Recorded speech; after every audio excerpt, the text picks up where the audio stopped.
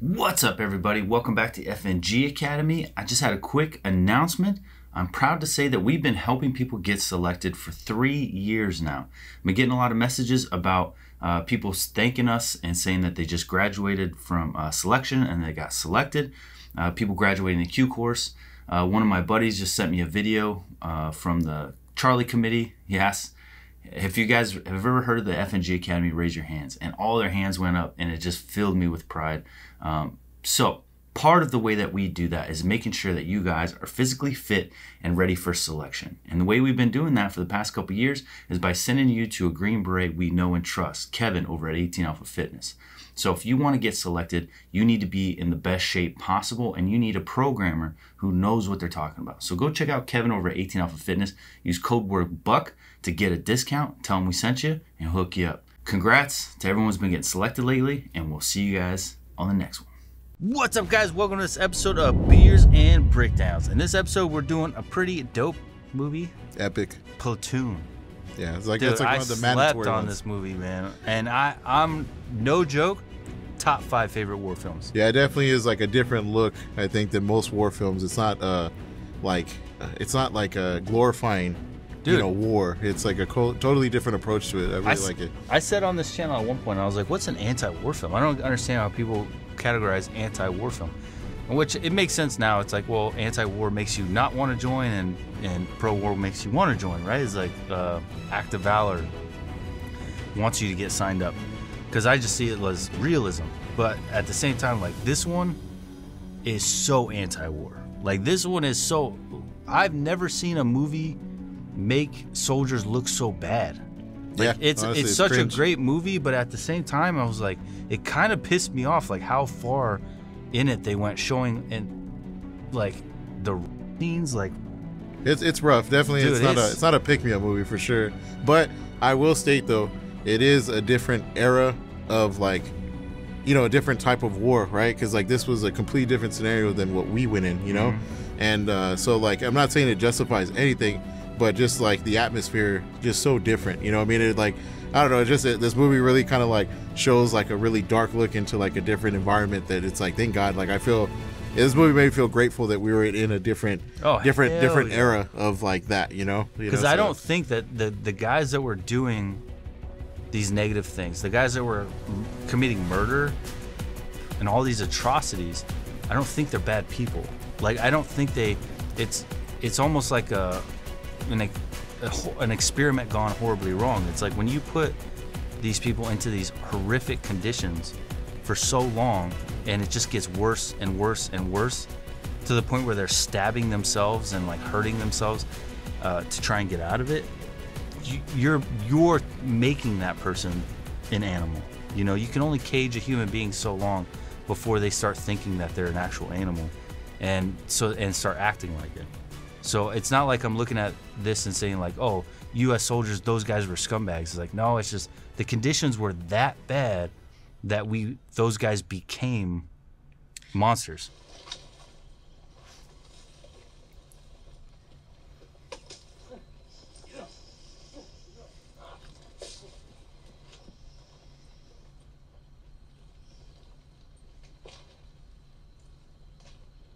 Get a move on, boy.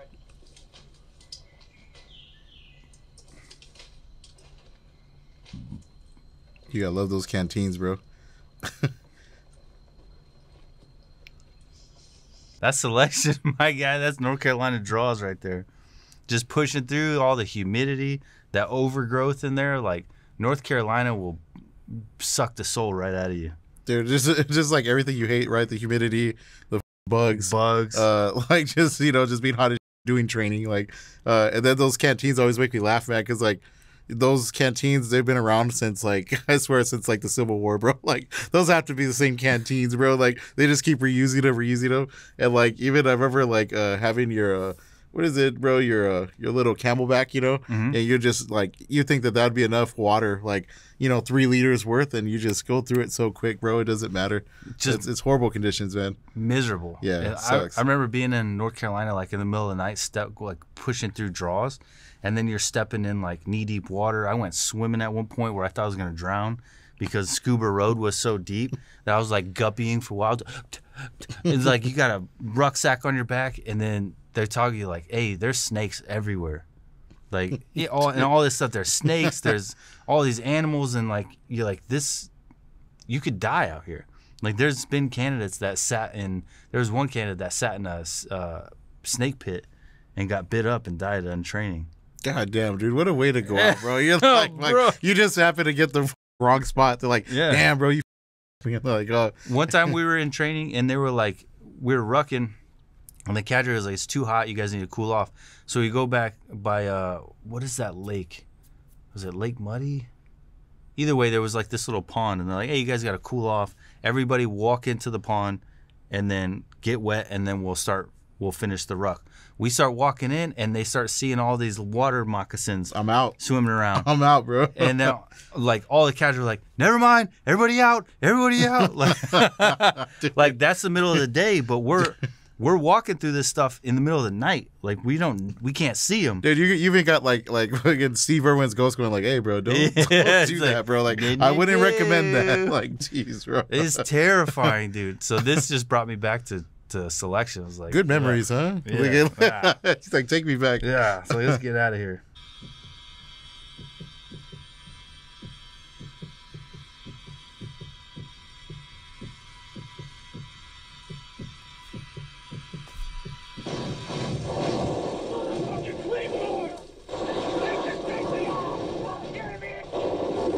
Yo, Charlie Sheen's killing me in this scene, dude. Yeah. Like, what is he doing with his little blanket over? He thinks he's like Harry Potter with his invisible blanket. Said Harry Potter. He's got his invisible cloak on. He's like, they can't see me. He's like, bro, what are you doing? They're walking right at you. Do something. It sucks, though, because I feel like there's somebody who would do that, though. They'd freeze because they're like, what the do I do? Hell yeah. But it's like, hey, bro, you have a gun. I would use it. It's like those kids, bro, that like they see like a ghost or like a demon, and they're just like, well, let me just put my blanket up. Yeah. Like they'll obviously respect it and go away. Like, it's like, nah, bro, these guys ain't going nowhere, bro. Like, these guys are coming full blown. It's just funny because it's like they're just like turned to the other way, and they're just like, it's like, nah, bro, nah, these guys ain't going nowhere. Like, nah, this. You think you got a monster under your bed, and you're just like, you can't bypass the blanket. Like, yeah. Yo, how many people done that too? You're like good thing he respects 700 thread count. Like, it does piss you off because you're just like do something, doing, bro. Like, do anything, literally anything. Just be like, ah. I don't care, anything. So the guys could like wake up and be like, what the hell was that? Oh shit, there's 50 people walking up to us 10 meters from us. Like, this is bad. And then finally someone like wakes up and sees and then hits the clackers for the, you know, it's crazy is like in small unit tactics, we had a lot of these situations where it's dealing with sleep deprivation. So it's easy to understand where they're coming from when it's like, it's easy to say, oh, stay awake. It's so hard, dude, when you're like been rucking all day long, you're exhausted, it's the middle of the night, it's quiet, like all you hear is crickets, and it's like you're laying down, and trying to stay awake is one of the hardest things you'll ever do in your life. So that's the one thing I won't judge when I watch this. I'm like, yeah, it's that hard to stay awake. What would have been the appropriate action? Obviously, I know I'm saying alert everybody, but there's like no good way to do it where he's at, right? Because I feel like he was scared of like getting shot at because he was obviously so close that he's like, hey y'all, they're here. You know, they would have just fucking turned on, you wake everybody up with gunfire. Oh, that okay. Yeah, you just start shooting. Yeah. Like I don't say anything. That was a very Poe question of me, so I take it back. No, that's I like those questions. Like Abel used to ask those questions, and then now he's just like, Well, interactive Abel. Huh? People don't know, and they want to know. Like, would you say like, "Oh my God," or "Hey guys"? But no, you pick out your most dangerous threat, and you just start laying them down and open fire on them, and then obviously that's going to wake everybody up. And you already have your clackers set up, so you have a perimeter. So they set up claymores. These are the claymores I'm used to.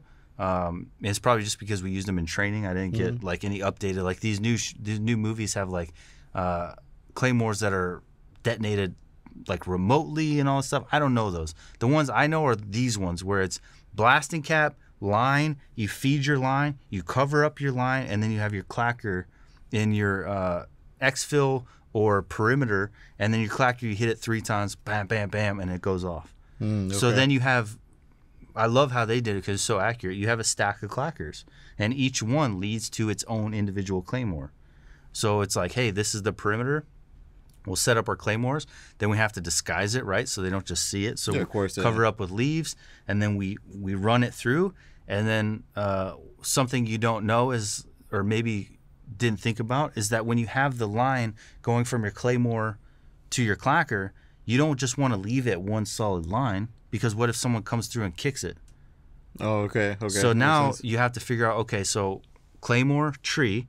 So I'll run my wire to the tree, wrap it around the tree a couple times, and then run it back to me. So that way if someone kicks it, it hits the tree. The tension hits the tree, and it doesn't rip out the blasting cap from the claymore. That would have sucked to have been like the first group of guys that had to test that theory out, where they're like, oh dude, he walked over it. Like it's yeah. And they're like, oh god, like he just walked over it, bro. Like, and if they kick it, then your line is screwed. So you have to do a wrap around something, and then feed it back to yourself, and then cover up your lines. In the jungle, probably a lot less important to cover up your lines.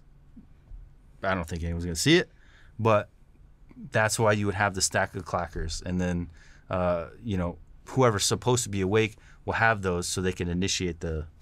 How often does it happen where the dude that's supposed to be awake ends up crashing out too? Oh, it's all the time. But God, that sucks. We put redundancies in, so we don't have in SF. We don't have one guy by himself. Okay. It's always 2 guys. Okay, that makes sense to me, man. I always was curious about that because, like, you imagine, man, just like you guys, like that'd be the worst position to be in, just be like knocked out of sleep. The guy who's supposed to be up, obviously, it's like sometimes you can fight it off for so long, and your body shuts down. You can't do anything about that. We always did buddy teams, and then and we're gonna be right next to each other touching. My leg is gonna be over top of your leg, so that way it's like if I get up and move, or if anything happens, you don't have to like say anything. You could just move, and I could feel your leg kick me, or if you get up to try and go anywhere, you wake me up. But then we could then take naps on each other. So if me and you are a buddy team and we have a 3-hour watch, I'll be like, hey dude, you get an hour and a half, and then I'll get an hour and a half. So then we break that up, and it's like I only have to be super diligent for that hour and a half. Yeah. And then I was like, there's no way I could let him down. It's funny because everybody in the military, well, at least in the Army, right? You have to do the fire guard. Everybody hates it, but it's like these circumstances is kind of like why it's taught. So you have to like stay up during your shift. Everybody's assigned a shift, and it sucks. Sometimes it'll be like, hey, your shift is from like 5 to 6, and then we got to be up by 7. So you're just gonna lose out on sleep. Like that's like, there's no way you're just gonna knock out again and be like good to go. But I hated getting that one, dude. And it sucks because I'm like, who did I piss off? Like why did I get this shift? If you're gonna wake up at 7 and you get 6, you're cool because it's like whatever. I wake up an hour early. I get a full night's sleep. I wake up an hour early. Yeah. But when you have to wake up at 5 to 6 and it's up to 7, like me, dude, you just killed my hour of fire guard, and then I only have an hour. I can't get a full like hour sleep. It sucks too because the guy who has to give the schedule, he's like, "Hey, bro, I hooked you up. You got you're like first or last? Yeah, bro. That's you're what like, want, first hey, or you last. want to cuss him out like you, bro? Yeah. This man here is Chris. He been resurrected.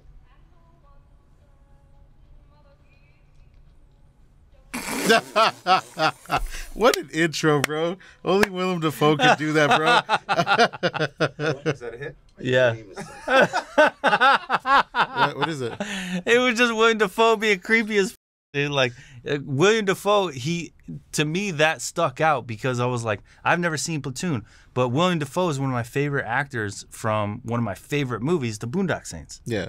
And in The Boondock Saints, he's gay and he's like witty and he's nice and you love him. And essentially going back and watching Platoon, I was like, it's the same character. Yeah, he's very odd, Yeah, he's odd, but you love him. And I do like the character though because there is people in your unit that are going to be so different than you. Yeah, and you have to like work together, right? So this was like just like I love the dynamic of all these guys because everybody's from a completely different walk of life, like, and that's like the military. That's how it is, man. You're just gonna have these like characters, and this movie reminded me of that, just like random, like, and I could even remember a few people that remind me of Willem Dafoe's character, and I'm like, oh man, that was this guy. And it was just funny because, you know, he'll wave like that, and you're like, yeah, this is your new like coworker, basically. You know, you're like, dope, all right, like, you know. So you never know though, you know, like you can't, don't touch like, me here and we're like, cool. Like based off of like his intro, you would think this guy's just kind of an oddball and everything, but obviously throughout the movie we see this dude's like one of the most courageous, and it's like, it's so cool because you can never judge a book by its cover. Like, you know, I love Willem Dafoe's character in this. He's, and that's the just the depth that he can do as an actor, is that you could just like fall in love with him and be like, you walk in, you first see him and you're like, what the dude. And then by the end of it, just same thing with Boondock Saints, like when he slaps his boyfriend who's like trying to kiss him, and he like slaps him in the face. And then by the end, you're like just completely in love with him because you're like, you're the best. Yeah, like, he's a boss. He's a you're boss. a boss, dude, and I love it. So anyway, You smoke that and kind of gets weird, you know what I mean? Hear that story about the putting chemicals in the grass so we don't fight, so we become pacifists? Yeah, well, don't you worry, Bunny. Cause you's a killer anyway, man. Yeah, but I still like a piece of once in a while. Ain't nothing like a piece of except maybe you need 500. pause. Damn, bro. Dude. Dude, damn. That was like the perfect parody for Tropic Thunder. Dude, it was, bro. like, I didn't realize it. In the comments, you guys let us know, they're like, hey, this is Tropic Thunder is based on Platoon. Yeah. And I never watched Platoon, so when I went back and watched it, I was Dude, like, oh it's my cool. gosh, It sucks because it's Tropic like Thunder painted all over it. Yeah, exactly, bro. You see that character, you're like, oh, that's the Booty dude. Sweat. Yeah, Booty Sweat. Booty Sweat, baby. Yeah, that's that dude, bro. And then the guy from Entourage, Yeah, dude. I feel like they put a younger version of him and then dubbed his current voice over it. When he started talking, I was like, oh my gosh, his voice hasn't changed at all. No. But he's like a completely different looking person. Dude, yeah, like it always makes me laugh though, because there is always like somebody in like the units that will be like overcompensating, talking like that, you know? Yeah. And you're like, bro, like, you know, I don't know, he'll make a comment like that. You're like, oh, cool, you know, like whatever. Like, because it's like, what do you do with that? Like, somebody's talking to like saying shit like that, and it's just funny because the black guy, the first dude, he's like, oh yeah, I'm just gonna insult him. I'm gonna fucking just like get him, you know, like make him feel stupid for saying it. And I feel like that dude is just like keeps going with it. He's like, well, yeah, you know, I get laid a lot. It's like, we believe you. Yeah. And he's like, yeah, but seriously, there's chicks that want me. And it's like, relax. There's always a guy in the unit like that you're like, what's wrong with you, my boy? Like calm down. You're overcompensating right now. It's like, what, you know? The crazy thing is, like, I feel like him taking that role in Entourage was the worst decision he could have done.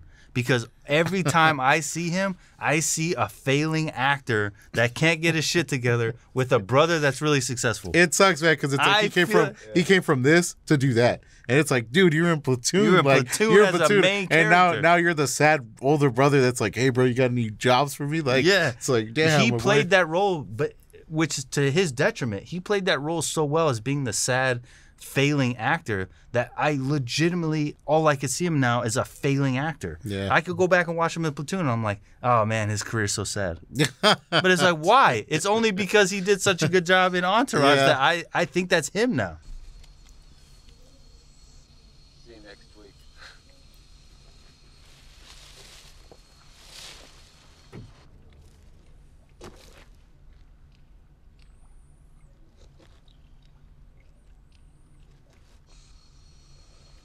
Why the hell would they send him alone in that hole? Yeah, I mean, definitely wouldn't be my first choice. Like, it's like, what did they expect to like do with that? You know what I mean? Like, one guy by himself in a hole following a tunnel. You don't know where he's going to come out. You don't know how many people are in there. Like, why would you send him in alone? Yeah, it was definitely like I was watching the movie. I was like, I don't know about that, because I know as a platoon sergeant, you're trying to keep anybody that could amplify your force, so you're not going to go and put them in danger, especially like that. You have no idea what's down there. It could have been booby trapped. It could have been like, I don't know. There's a lot of things, but I was like, I don't know. Maybe booby trap's a huge one. Like why wouldn't they booby trap it? Exactly. It's an easy thing to booby trap. It's like if you're gonna dig a hole that goes to your base at your living quarters, essentially, because they're living underground, which is terrifying. Yeah. Why wouldn't you booby trap? It's one way in. I would absolutely want a booby trap in there, and then I would disarm the booby trap every time I left, and then rearm it every time I come back in, because you have to have at least two, an entry and an exit. Right. Like, you're not going to create a hole and then be like, that's my only way in and out. Yeah, because that's really stupid. stupid. No. So I would booby trap both. There's no way I wouldn't have a booby trap. And then there's no way any Army personnel would ever send 2 is 1, 1 is none. I mean, that's the motto. That's an unbreakable rule. You don't go anywhere by yourself.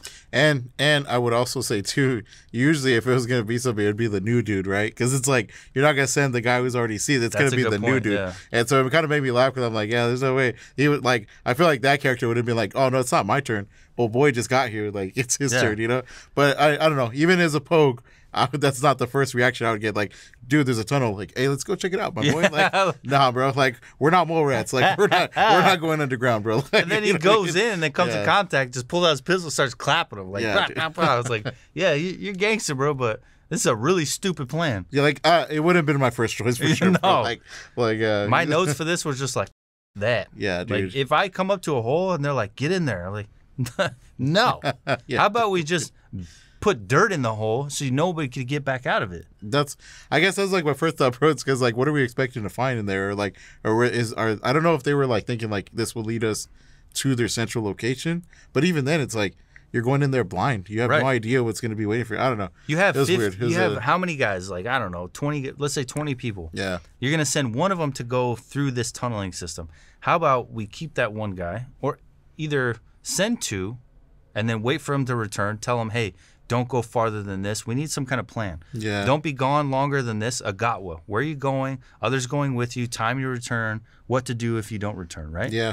You have to send a gatwa. Like, all right, if you're going to be gone longer than 10 minutes, then we're going to send another buddy team after you. You got to love Willem Dafoe's positivity, bro, because he's like, I'm out, bro. Yeah. He just like goes down there with the flashlight. Like, dude, you would never catch my ass doing that, bro. Like, I would be like, okay, so how far you want me to go? Like, how many meters? And like, I'd be having like those little like clickers, like, okay, already went down 40 feet. All right, I'm back, you know? Yeah. But this dude was more than willing, bro. He was like, yeah, see ya, you know? You would send a couple guys, you would hit a gatwa, but if it was me running this mission, I'd be like, I got 20 guys. We probably got shovels, I imagine. That we got entrenching tools.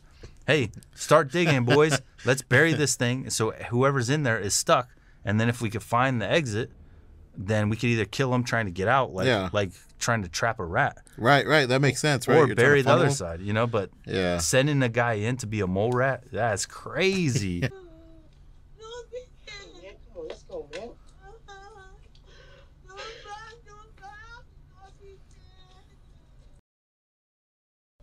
Laughing at you.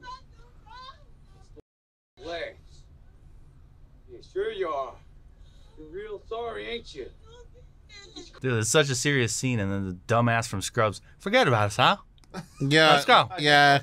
Like, it was like a weird, but I think it was trying to show like how like he's like not accepting what's going on. He's like disassociating, you know? Because it did throw me off, bro. When I seen it, I was like, it's like cigarette hanging out of his mouth. It was like a stage play. Yeah. It's like, are we in fucking New York City? He's like, forget about us, huh? Let's go. He's like, we're gonna get in here, you see? You're gonna regret your decision. See, we're gonna walk out right now. Yeah, it was. Like, but I think that's what I think he was trying to show, is like he's like just disassociating because it's getting so crazy. You're giving him a lot of credit. I think he's trying to show that he sucks at acting.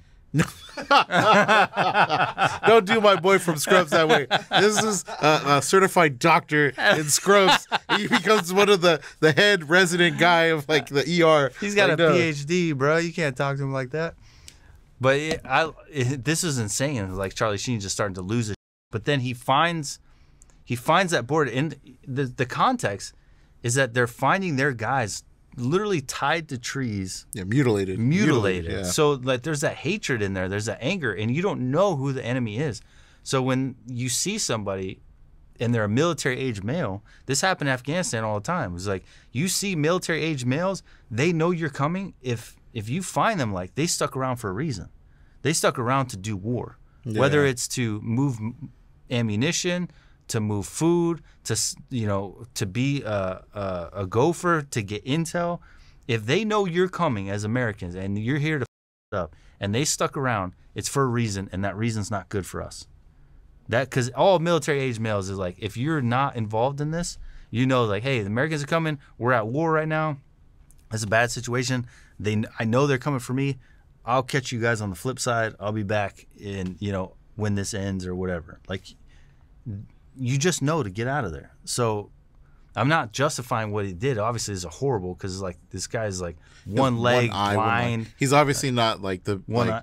He's not the most tactical threat, like right. you know, in that area. Yeah. But it shows that like there's just Charlie Sheen's like going all the way to the edge, and then he has this moment where he's so scared and angry at what happened to his soldiers, but then he finds that line and he's shooting at the guy's feet, and he finds that line and says, all I have to do is aim at his chest and I can cross it.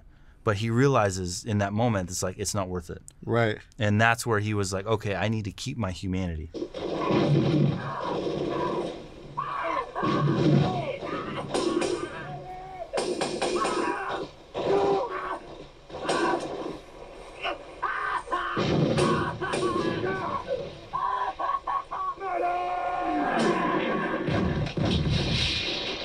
So, worst case scenario, like you're already getting ambushed, and then you call in a mortar fire, and it's on your position. Yeah. And then the mortars they're using must be the Willie Pete's because it's burning the shit out of his side, with the part that hits him. And Willie Pete's white phosphorus. I don't know if that's what they're using, but I've had white phosphorus shot at us, and it's horrifying because whatever it hits, it just starts burning immediately. We had I watched a round hit a generator, and it just like starts melting it down. It just burns. So as it lands and explodes, it starts burning everything. Does it look like Alien, like that acid where it just keeps like eating through everything? Not just it's just white light. Jesus. Yeah. So that he probably got some of that Willie Pete on him, that white phosphorus on him, and it's just burning his skin. And then he goes to grab it to try and like put it out, and then he starts burning. So it's just brutal. Yeah. So to call in a fire mission and have it land on your position is like can we get any more? Like, it's crazy. You know, you're like talking about like this, like what they're using, and everybody thinks like, oh, like we have the Geneva Convention, so like all that like messed up stuff is just out, you know. And I even thought that too for a long time, but then I started like reading. It's like, no, these guys, you still got like napalm, phosphorus, and stuff. And it's like that's pretty rough too, you know. And everybody just thinks like, well, no, the Geneva Convention's like now it's like peaceful, so, you know. It's like it's weird. It's like you're trying to go and be like safe during war. It's like Geneva Convention such a weird idea, stupid. You know? Even to the point where it's like, well, you need to use certain rounds, and some rounds aren't authorized because the cavities they cause are too big. Yeah. And it's like, what? Yeah, it's just funny because it's like there's like regulations to war, which is like don't kill them too much. Idea, you just want to kill them a little bit. You don't want a full kill.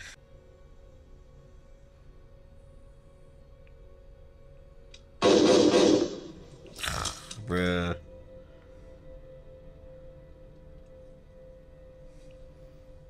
Keep the change, filthy man. Bro, this movie just like dives in killing your own guys, murdering innocent civilians. Yeah. Like they didn't hold back at all on anything. This is like the extreme of like just wilding out with nobody like overseeing what's going on, like, which is crazy because like, and that's the only thing that kind of got me mad about this movie because it's like there's always. Well, I'm glad I'm not the only one because I got mad too. No, I got pissed off because it's like, dude, like I would. And I'm not saying this to hype anybody up or myself or anything. It's just I feel like there's enough people with like the right moral compass and integrity that would never allow that stuff to happen, or they would die trying to prevent it because that's the way that they would want to go out. You know what I mean? I know I could speak for myself and other soldiers in my unit that would like, if somebody was doing stuff like that, they would report it and they like, or stop it like while it's happening. There's no way that all these guys would just be so timid. But then it's like, I can't speak for this era, like, you know, and obviously Sergeant Barnes, everybody's scared of him because this dude looks like he's been through hell and back, you know. But it just pisses me off because it's like it's almost like the worst atrocities that ever happened. All it's put like, in one movie. Yeah, in one movie, and it's and like I feel like it's getting portrayed like, oh, this is the norm. It's like, hell no, dude. Like you know, it's like this isn't the norm. Like for a unit, like this isn't. We're not going around killing each other. You know, civilians, murdering. They make it look like we're just a bunch of Vikings, like just going out. It's like, nah, dude. Like everybody has principles too. Like we're, you know, people are human too. But I think the director was really trying to like push the whole like, you know, being too here in this environment too long. They lost like their humanity and their care for like people. And then this guy, he like completes the cardinal sin of like fratricide, which is like crazy because it's like he was doing everything to protect his unit, and then he ends up taking out his own guy, which is one of his like most like one of the most important guys in the unit, where he keeps people kind of like lifted in spirit and like the morale, you know. And it's like you took this guy out yourself just because he was trying to stop you from doing something terrible. Yeah, that's which crazy. You know you're wrong. Yeah, right? and he's you're trying to wrong. stop you from scalping people and murdering civilians. And it sucks because Sergeant Barnes starts off like he's like a good patriot, but then you start seeing little signs, man. He doesn't really care about like the mental state of his soldiers, which is a red flag, right? Like it's not just keeping them alive, it's keeping them alive like morally too, right? And then even like with the just the morale and stuff like that, he didn't care about like you know, any of that stuff. He was just like, oh, we got business to do, and that's it, you know. And so you kind of start seeing like he's just all about trying to win, and that's it, you know. But that's what broke my heart about this whole thing, man. I was like, man, you know, no way. All right, guys. Hope you enjoy that episode. This was a banger. I think as much as I hate the sentiment that they kind of put into this movie, it's also like eye opening and it's part of our history. No, I mean I welcome the different perspective though. You know, it's always good to have. You know, and at the end of the day, it's an amazing movie. Yeah, and the star-studded cast, dude, like it's crazy, insane. Such a great movie. And obviously we've already expressed the things that we didn't like about it, but hope you enjoy that episode. If you guys got this far, well, damn, you're fans of the channel. We appreciate you. Make sure you drop a comment down below letting us know what movies you would like to see on the channel that you haven't seen, what you thought about this movie, what we got wrong. If anything was like blaringly obvious, don't think that it's like disrespectful to us to be like, hey, you guys messed this up. We welcome that because it just helps us learn, and we're learning with you along this process, and it makes it funner for, you know, movies in the future. It's like, oh, remember that movie that we did before? They corrected us, and that's, you know, now we know, so we don't keep messing it up. So drop a comment, hit the like button. It helps a lot, helps move the videos up in the algorithm so more people see them. We can get a bigger audience, and we can keep these things going. And then you never know, maybe one day we pay him. see what's nice? My worth. Yeah, I mean, it's gonna be like $20, like maybe lunch or dinner, but it won't be a lot. But I mean, I'm another one of those shirts. Yeah, bro. Hey, these shirts cost a lot, so just you gotta fund me, bro. We'll start a GoFundMe account for Ruben's fucking stupid T-shirts. Hey, bro, it's crazy because Buck is asking me to bring these. I don't want to do this, but you know what I mean. You gotta help him out. I wouldn't even know what to call it. Like, hey, can you bring a crazy fucking button up that? Dude, where else would you find? Yo, you guys might not be able to see it. Joker on surfboards. Like it's, dude, I had a copy. The Joker surfing. Yeah, dude. With flowers on it. Yeah, I am so confused by everything that's going on. I don't hate it, but it's. You said I don't hate it, bro. Yeah, I'm confused, but it's a vibe, bro. Yeah, dude. You guys got to keep me supported so I can get more of these shirts, bro. We'll see you guys on the next episode. Peace.